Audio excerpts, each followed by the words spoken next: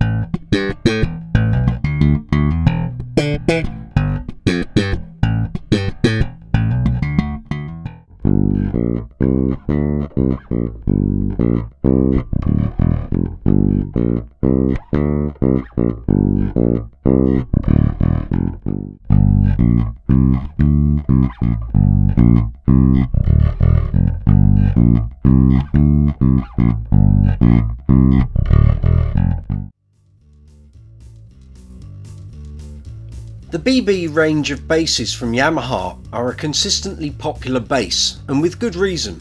They follow all the hallmarks that set Yamaha instruments apart: consistent build quality, a great range of usable bass tones, substantial construction and premium playability. I could go on and on. Coming in at the lower end of the BB bass range, it's no surprise that this bass doesn't have the glitz and glamour of the more expensive models, and being made in Indonesia instead of Japan, some areas lack the attention to detail that you might expect of a Yamaha bass, which I'll come back to shortly. In terms of playability and sound quality, the BB235 is a solid performer, displaying all the qualities that the BB range is noted for. Playability is very good straight out of the box, and the action and intonation are spot on. Balance is very good, and the bass is comfortable to wear and play. In terms of sound quality, the passive tones are warm and rounded, with plenty of weight behind them, no matter what your preferred playing style. Both pickups perform as you would expect based on their positioning, and the simple control setup of 2 volumes and a single tone control means dialing in your preferred tones is very simple. As you will have heard from the demo clips, there is a varied array of tones to enjoy, so whether you're looking for a balls to the wall rock tone with plenty of heft, a funkier tone with some mid-range honk from the bridge pickup, or a bright percussive tone, the BB235 is capable of delivering all of these. The low B string performs adequately, but without the tonal benefits of active electronics, the power and character needed to make the lower register notes stand out is a little lacking in my opinion. The notes are there, but they aren't as clearly defined as you would hear from an active bass.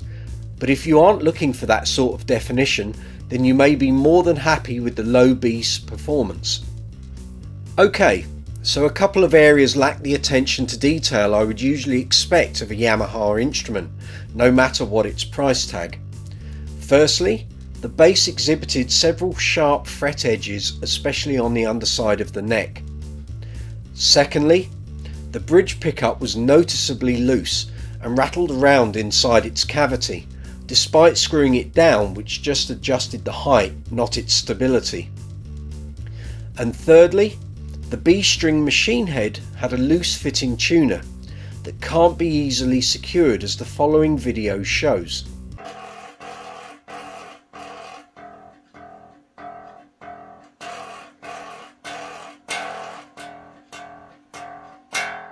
It doesn't affect the amplified performance of the bass, but acoustically it's very annoying for the player, and it's not something I've ever experienced on any Yamaha bass I've played. These points aside, the BB235 is a versatile bass with plenty of pluses going for it. It offers good value for money with a very usable tonal palette, and the noted shortcomings aside, if you're looking for a first foray into the world of 5-string basses or simply want a solidly performing bass, then add the BB235 to your shopping list. If you've enjoyed this video, please hit the subscribe button below. Hit the notification bell so that you receive notifications when I post new videos, and please give the video a thumbs up, I would really appreciate it. If you have any comments regarding the bass or the video, leave them below and I'll come back to you as soon as I can. Look forward to seeing you here again on Brooksy's Bass Corner.